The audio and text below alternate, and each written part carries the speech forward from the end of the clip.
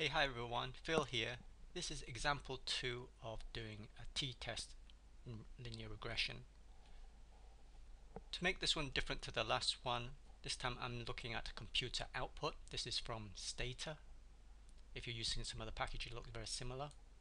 And we're going to do part B. Test whether the estimated slope coefficients of the log linear model are individually different from 0. And we're going to do labor. So this is a theoretical model. Let y stand for log output, x1 stand for log labor, x2 stand for log capital. We're going to test whether the slope coefficient of log labor is significantly different from 0.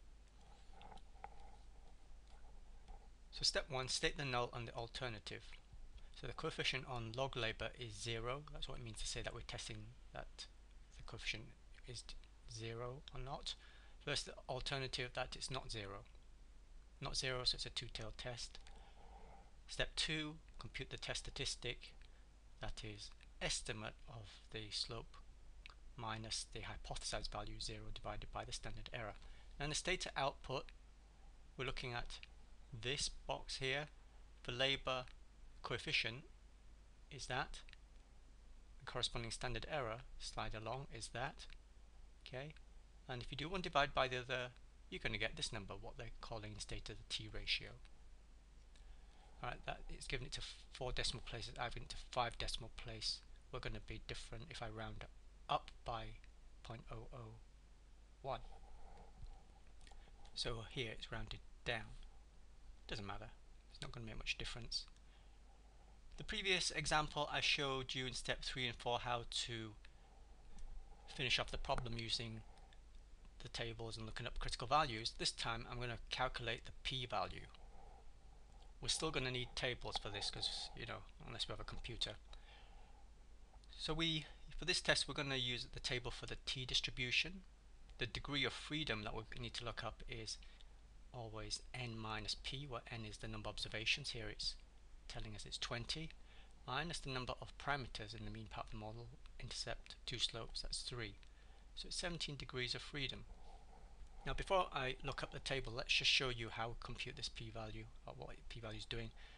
So this is the t distribution, and we've got a value here, and I rounded it up here. So I've got this value here, so that's our test statistic value. It's a two-tailed test, so I'm looking at plus and minus this figure, so I've written the other value on this side. As you know, for a critical value approach, that we compare this critical value, and the rejection region is if this number in absolute value exceeds the critical value. Now the p approach is I need to look at the table to see what is the physically the area to the right of this. That will give me the p-value, or half the p-value, which I'm denoting by p. So it gives me half the p-value. Only gives me half the p-value because I'm doing a two-tailed test. So to get the full p-value, I need to double it. So this one, and I double it because by symmetry this tail is the same as this tail area. Okay, so conceptually that's all we're going to do. In practice, it turns out a pain in the butt because we're using old technology to do this thing, and our tables don't give us every value we need. Okay, so guys, what you're going to find is 1.8296 is not in the table, but it's sandwiched between two values, 1.7396, which corresponds to 5% on the right hand tail, and in blue here 2.1098, which corresponds to 2.5% in that tail. Okay, we need to double those, the red number and the blue number, to get to two tails. So this red is actually 10% and this blue is 5%. So I've written it down here. So that corresponds to 10% significance level, that corresponds to 5%. We are between the two significance levels. In other words, the significance here is somewhere between 5% and 10%. Sorry, the p-value is between 5% and 10%. Okay, now if we're doing this test at the 5% level, since p, this is the rule, since p is bigger than 5% or 0.05, do not reject the null at alpha equals to 5%. And like in econometrics, that's default, so that's the conclusion we can make. If you're doing like a statistics course, you would probably make a note that since sorry, I got these symbols the wrong way around, p is bigger than 0.05 and less than 0.1. If you're doing a course in stats, you'd say since p is less than 0.1 but it's bigger than 0.05, that it's weakly significant.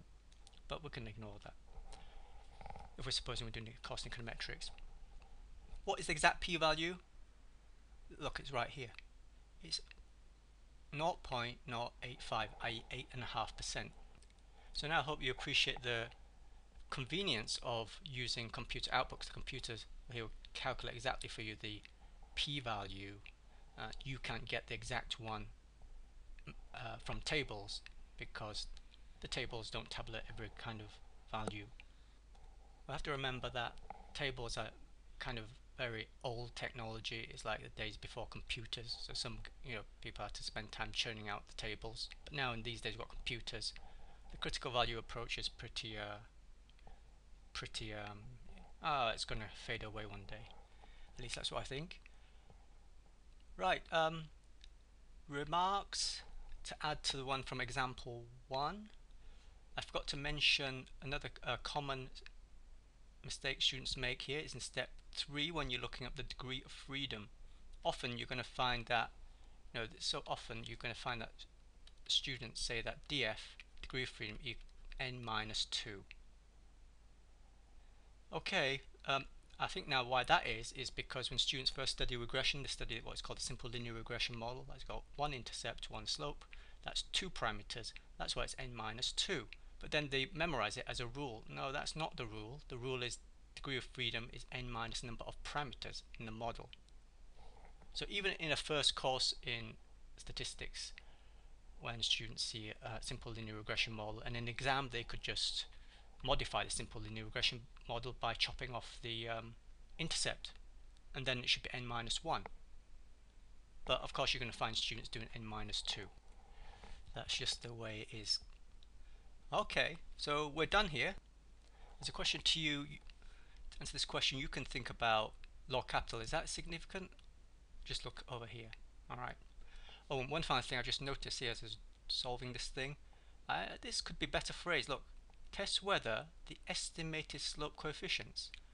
Now this question is making the error that I mentioned in example 1. You are not testing the estimated slope coefficient, you are testing the true slope coefficient. So in other words, this estimated value should not be in here, i.e. you are not testing this. This is the estimated slope coefficient, right? Because this is kind of a bit strange to say that anyway, because look, if you're testing is the estimated beta 1 equal to 0, well, you can just see it here. No, it's not 0, is it? It's 0.33922. Okay, take care, be Genki.